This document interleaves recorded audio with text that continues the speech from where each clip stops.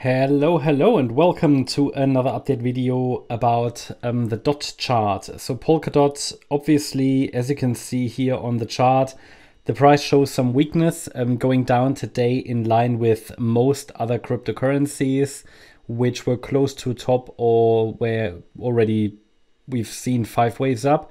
Here on the dot chart, we've already seen 5 waves up as well. However, a 3-wave pullback kept the door open for higher prices, but we needed a $6.55 breakout, or well, a break above that level to really get some confirmation that a 3rd wave up is already unfolding.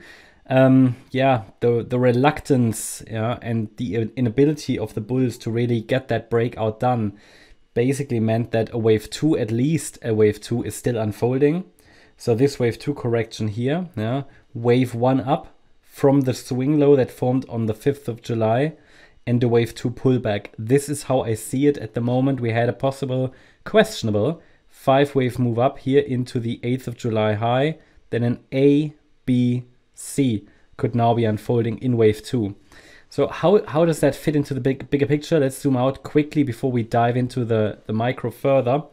Looking at the bigger picture, obviously we had this first initial 5-wave move up of a larger wave degree here into the 14th, 15th of March highs, from where we then started a decline in larger wave 2.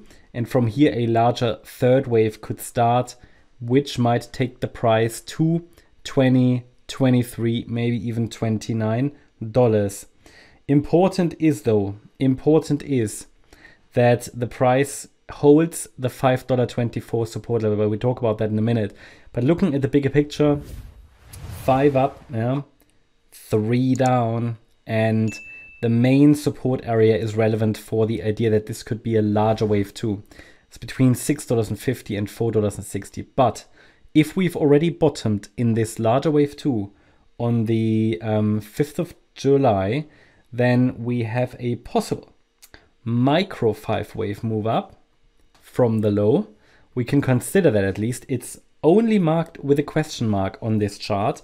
The main reason for that is because the last spike didn't happen on other exchanges other than Binance, I think, so it's not on Coinbase, but it is a possible 5 up, and then this here would be at the moment just sideways action, but it could be a sideways correction, a so-called flat correction, A wave down in 3 waves, B wave up, and a C wave down now unfolding.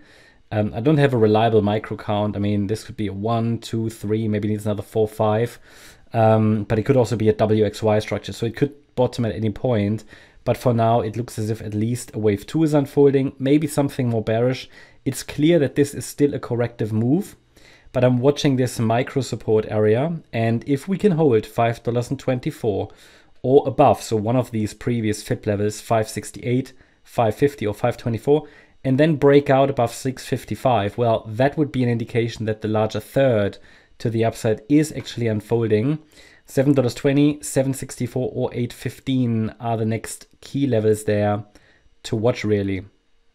But first of all, we need to break above 655. There are really only 2 main levels now that are really of interest. The $5.24 level, because this is the key level where bullish momentum and bearish momentum are shifting. So this is where the micro support area breaks, and 655, which is the level that is needed to confirm an upside breakout.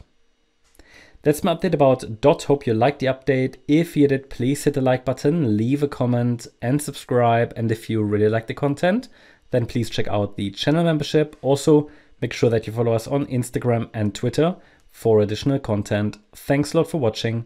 Bye-bye.